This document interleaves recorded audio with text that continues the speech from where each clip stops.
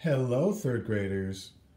Today we're going to do subtraction, and we're going to do subtraction that is sometimes called with borrowing, and sometimes it's called regrouping. It's sort of the same thing, and I will show you the steps. Borrowing, regrouping, subtraction. Okay, here's a few examples. Okay, subtraction, borrowing.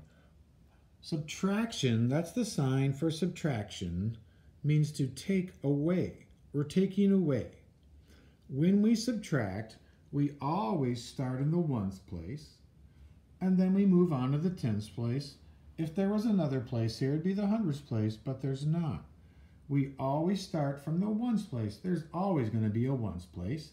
And we go from the bottom, we're taking the bottom away from the top number. We always try to take the bottom number away from the top when the problem is set up like this. Okay, so think about this. If that's true, then I'm trying to take 8 away from 1. Okay, well there's 1. There's no way I can borrow 8 from 1. The most I can borrow from 1 is 1. So when I'm borrowing, what do I have to do?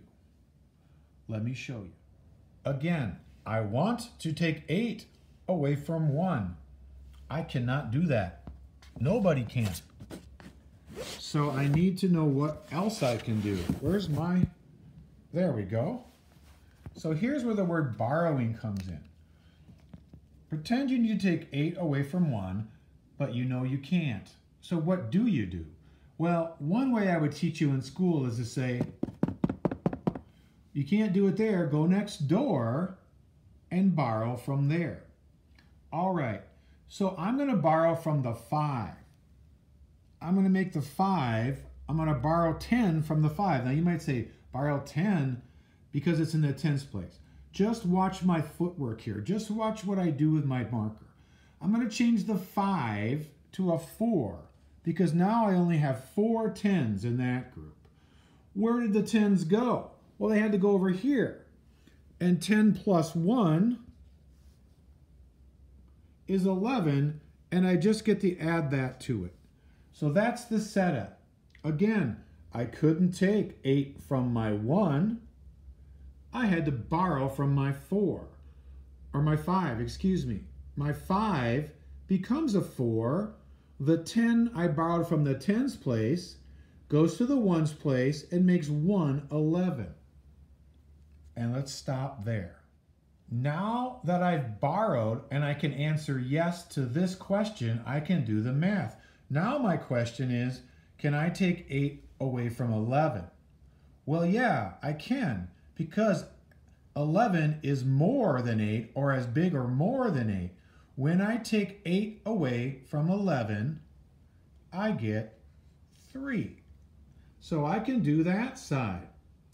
Okay, now, this side, the tens place, I take 3 away from 4. Again, the bottom from the top. What is 3 minus 4? Well, it's 1. And what is 51 minus 38? It's 13. You're borrowing from the tens place because you don't have enough in the ones place to do what you need to do. So you're borrowing from the tens, giving it to the ones, adding the 10, which is really adding a 1 in front of whatever number that is, and then you're doing the math. Let's do another one. Next example, 30 minus 17. Okay, what have we learned so far? We always start in the ones place, and we always start from the bottom. Can I take it away from the top? Well, here, there's nothing there. 0 is nothing. I can't take 7 away from 0. What do? I know I have to borrow from my neighbor next door, the tens place. So I take a group of 10s out. That makes this a 2. The next thing I do is add that 10 number, the 1, that makes it a 10, next door. Since I had a 0, the 1 I add makes it a 10. Then I try again. Bottom to the top. Can I take 7 away from 10 now? Yes, 10 is bigger than 7. I get 3 left. Let's go next door. 2 minus 1, or excuse me, 1 minus 2. There's my 1. There's 2. That's 1. Hey, what is 30 minus 17? It's 13. Notice my steps. Notice how I'm borrowing from the tens, changing that number. It gets smaller by 1 from 3 to 2. The 1 that I borrowed from there, that's really a 10. I know it's confusing. Just write that as a 1 next to the number that's already there. And what's your answer?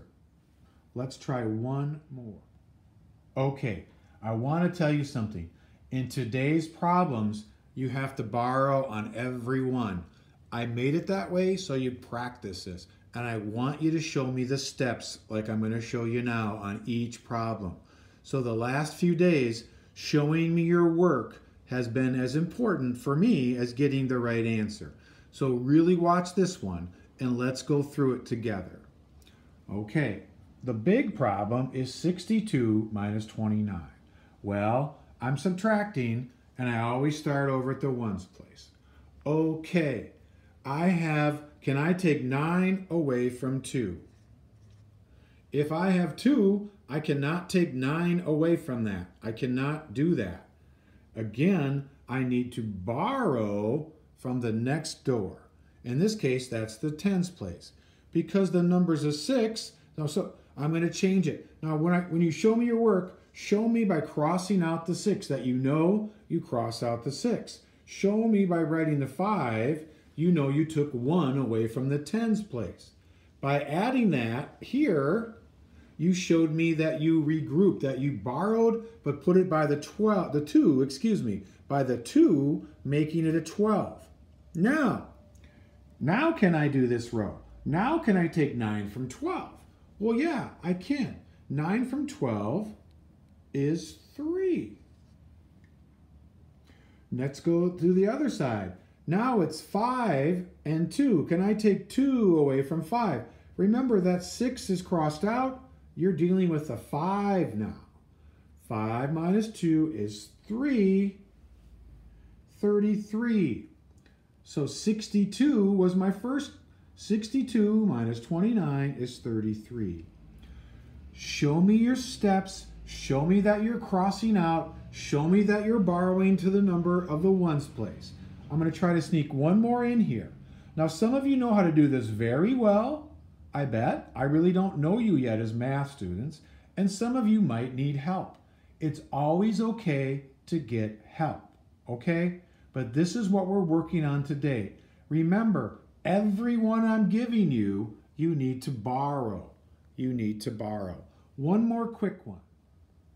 Okay, remember today I set these all up so that you have to borrow from the tens place. But let's go through it again.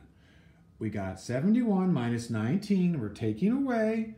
We always start in the ones place. We start from the bottom to the top. If I have one thing, how can I take 9 away from it? I can't. Oh, I'm going to borrow from the tens place. The 7 is crossed out. Show me that. What did you take away? You're taking one group of 10. 1 minus 7 is 6. The 1 that you borrowed goes over here. Stop. Now, question. And the 1, can I take 9 minus 11? Can I do that? Yes. That's 2. One step left. 6 now, minus 1. That sounds like 5. Remember, my original problem is 71 minus 19, but this is how it looks when you're done with it, and there's your answer. Show me the steps. Good luck. Get help. If you're an expert at this already, terrific. If you're not, don't worry. Practice will make some difference. We'll get there. Try your best. Submit your work to Schoology, and thanks so much.